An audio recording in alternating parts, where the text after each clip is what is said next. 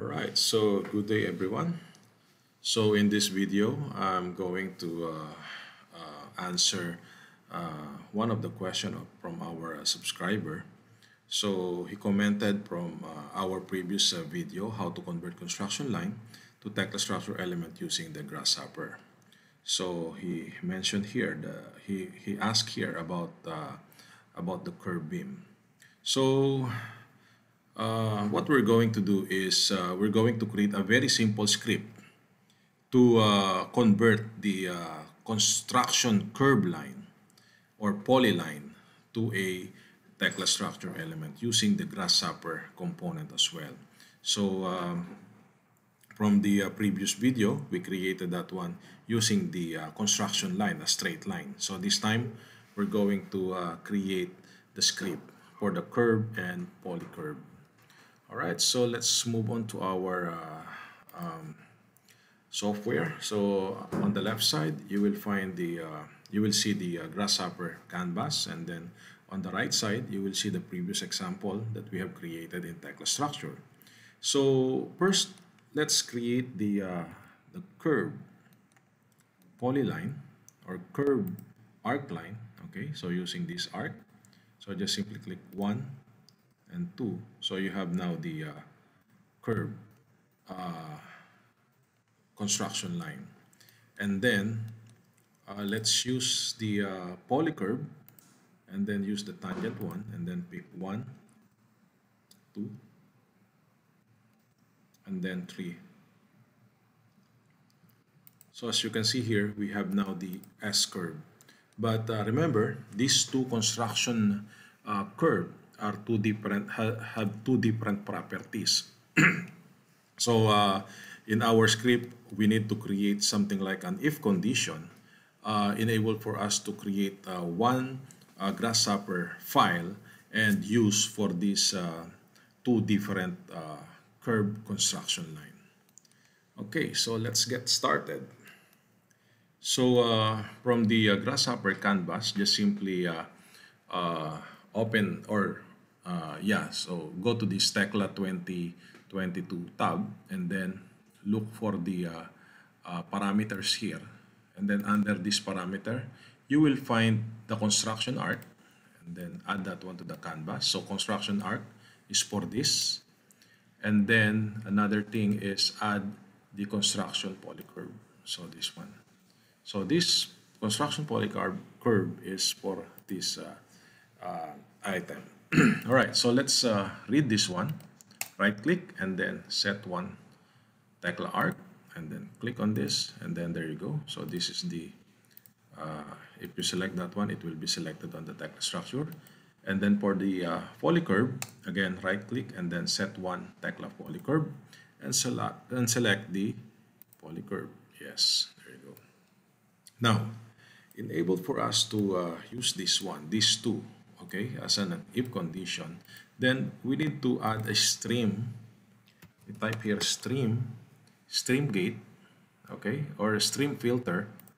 All right, so if you notice here, I have stream 0, stream 1. It could be more, but at this point of time, I need to use only 2. So meaning stream 0 and then stream 1. Okay, so to see the outcome of this one, I need to add here a toggle Boolean or Boolean toggle. So here you can see that there's a true and false. Double click and then you have this true and false, and then just simply link that one to the gate, and then here enable for us to check which one is true and which one is false. Just simply add a panel here and then link this stream filter here. So as you can see here, if it is false, then it will be a Tekla arc. So this one is the Tekla arc, and then if it is true, then it will be a polycurve. So meaning, using this toggle, you can select that one, or if it is a Tekla curve or polycurve, or Tekla arc or polycurve. So now we can just simply add a curve here. Just double click and then type your curve, and there you go. So link that one to the curve, and now we're going to create or get the profile from Tekla structure. So for the profile, we can use now the this profile catalog. All right, and then we have this position, and then we have these attributes. So we link the profile catalog to the profile, and then we select a beam here. It's either a steel beam or a concrete beam. So let's use the concrete beam here for in this example. So now what we're going to do is in the profile catalog, we can just simply specify the profile that we want to use. Let's say we create a beam, a concrete beam, which is let's say 800 by 500. All right, and then the position here, we link to the position, and then this part attributes, we link to the attributes here. There you go. So now let's start linking our curve to this beam. So as you can see here, this one now is true, so meaning, okay, let's change this one to false first, so that if we link this one to the curve here, look what will happen. See, let's use the curve here. And then if I double click on this toggle, it will go to this polycurve. Okay, so if you notice, this one is a very simple script that you can create a curve beam using the polyline or polycurve or polyline arc. All right, so now what we're going to do next is we can just simply change this one or save this one. Okay, save the documents to curve profile. Okay, so I save that one to our documents, and now what we're going to do is we can now use the Grasshopper component. So let's say here, maybe I'll just simply add another arc here quickly, and then another polycurve.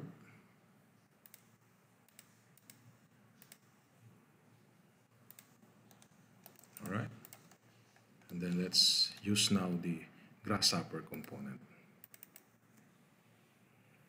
So in the Grasshopper component, as you can see here, all right, so as you can see, you can see the toggle here, false, and then the profile. Let's say, for example, we create a wall. Let's say 3,000 by 200. All right, and then apply. So if you notice here, if we apply this one, and then as you can see, if this one is false, here if you click the Grasshopper component, it will see it will tell you to pick construction arc. Okay, so construction arc is this, not this one. So click on this one, and there you go. So that's the wall.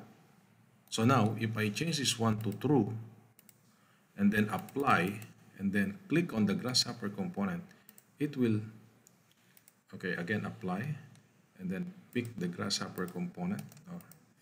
Let's interrupt first. So as you can see here, true must be